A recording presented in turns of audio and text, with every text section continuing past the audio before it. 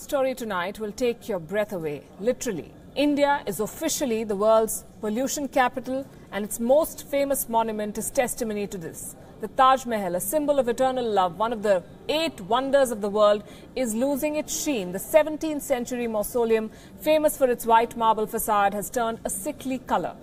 This monument is a UNESCO World Heritage Site. It is turning pale now. Growing concerns over the changing color have led the Supreme Court, the top court of this country, to ask the federal government to hire experts to restore the pristine glory of the Taj.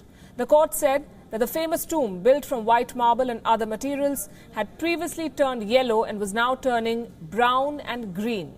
Pollution, construction, insect waste are said to be among the causes. The dirt is not a new problem, though. Several times over the past 2 decades, the Taj Mahal's exterior has been coated in a mud pack in an attempt to clean it. Its most recent mud bath began in January this year. Scaling the walls on scaffolds, workers plastered the surface with fuller's earth, which is a mud paste that absorbs dirt, grease and animal excrement. The mud is then washed off, taking the dirt with it. The current cleanup operation is expected to last until late this year. But there are fears that the problem is worsening and the restoration measures are not enough. This is also not the first time that the Taj's plight has reached the country's top court. In 1984, Advocate M.C. Mehta filed a petition drawing the court's attention to the deteriorating condition of the Taj Mahal. He said that excessive water and air pollution, clogged drains and industries around the site had led to the deterioration. Also, a river flowing nearby is exceedingly contaminated, and all of this collectively was doing serious harm to the Taj. And why just the Taj? The people of this country are also dying thanks to pollution. It is being called the airpocalypse. One of the biggest studies on the air we breathe has thrown up some disturbing facts. Let's first tell you about this study. It was conducted by the World Health Organization, the WHO. It involved satellite imaging. It involved data from 4,300 cities across 108 countries, and this is what they found. We have, in our estimates of 7 million deaths caused by exposure to air pollution, we know that 4.2 million are due to exposure to outdoor air pollution, what we call ambient air pollution. So it's related to what we do at the urban level. While 3.8 million deaths are associated to the fact that many people around the world is still relying on very polluting fuels for cooking or heating or lightening their houses at the household level. Let's break it down for you. The report claims that 21% of fatal pneumonia cases, 20% of fatal strokes, 7% of lung cancers across the world are caused because of pollutants in the air. It is lethal, and now there is mounting proof. The unit measured is particulate matter, meaning very small particles of pollutants, sulfates, nitrates, black carbon, floating around in the air. You and I inhale this air, it's polluted, it kills. Every year, bad air, in fact, is killing a staggering 7 million people. So where do these pollutants come from? They're largely created by car and truck traffic, manufacturing and power plants. But if you thought that air pollution was a predominantly urban phenomenon, this report has some eye-openers. A whopping 3.8 million deaths in the year 2016 happened due to household air pollution, which basically means pollution created by sources other than vehicles. Almost half of the world's population is breathing deadly fumes from domestic cooking stoves and fires. People in poorer countries still rely on unclean fuel like kerosene and coal instead of cleaner alternatives like gas and electricity. Air pollution levels were the highest in the eastern Mediterranean and Southeast Asian regions. Airborne toxins were 5 times the acceptable limit in these parts. Most of India falls in this category. This report is particularly worrying for India. In fact, this country has 14 of the 20 most polluted cities in the world. Why does India fare so poorly? Are the pollution levels here worsening by the year? Why have we failed to combat pollution? Is a sincere effort even being made? For all the money you pay in taxes, why can the system not give you a very basic amenity, clean air to breathe?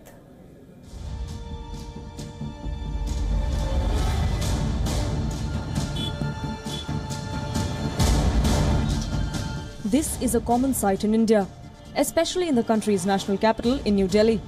Locals and tourists alike are often spotted wearing masks or riding a bike with a scarf across their face. And who can blame them?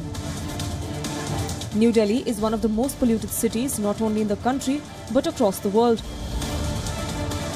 As India witnesses more industrial growth, availability of fresh air is depleting with each passing day. Living conditions in urban areas are worsening and clean air can be found only in rural areas. But why is India struggling to curb the menace? For one, the use of cow dung as fuel.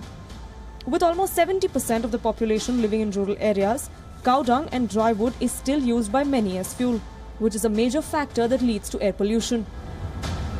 Another reason for Delhi's high pollution levels is the burning of crop residue in neighbouring states of Haryana, Punjab and Uttar Pradesh. It is estimated that 35 million tons of crop is set on fire in these three states alone.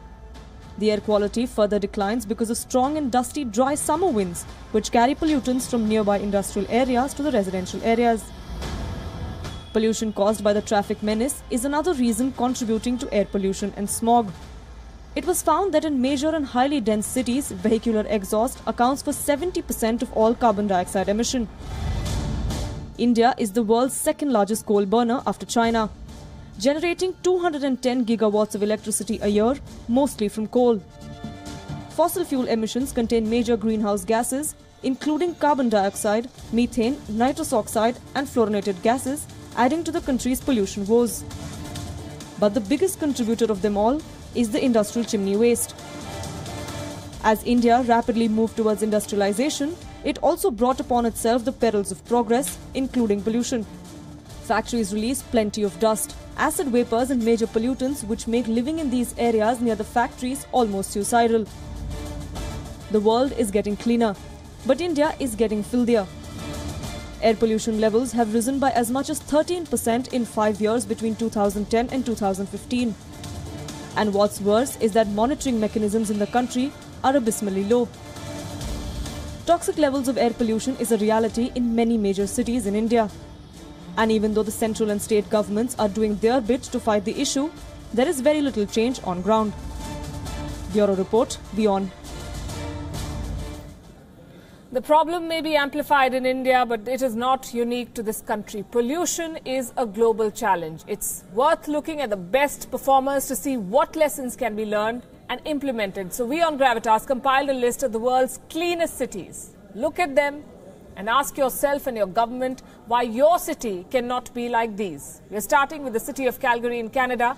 It has a population of more than 1 million. Despite being in a booming oil and gas region, Calgary is among the cleanest in the world. What has it done? It has strategically planned and implemented steps to reduce traffic congestion. The city has been set up like a grid structure. It has set up a grid structure. It uses an effective rail scheme to reduce congestion and emissions.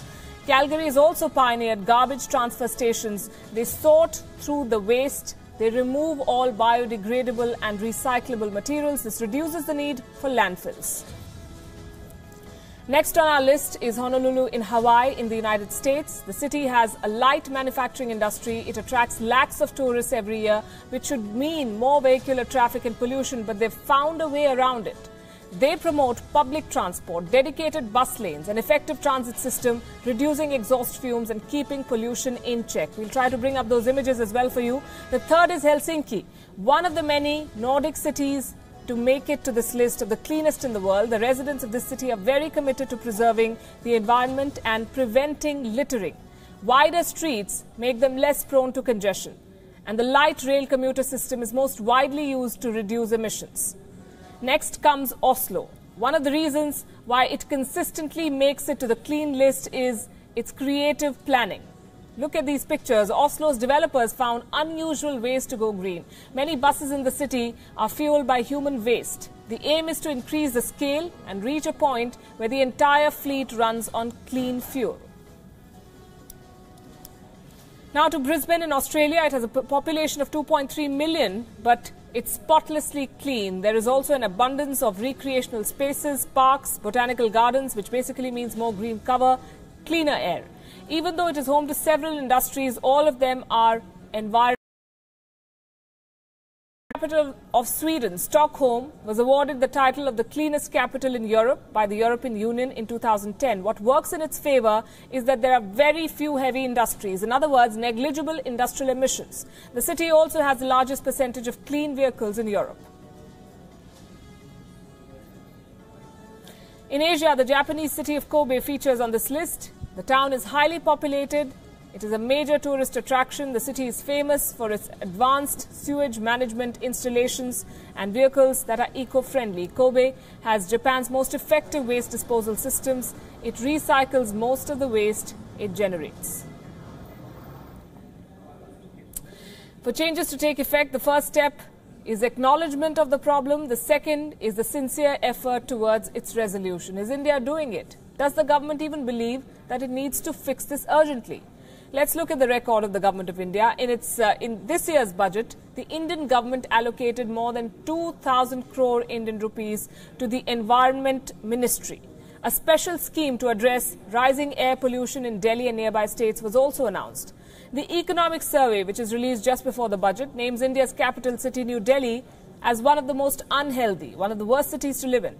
Last year, the budget of this very ministry was hiked by 19%. So while there is allocation of money, more and more money is being pumped into this ministry to fight climate change.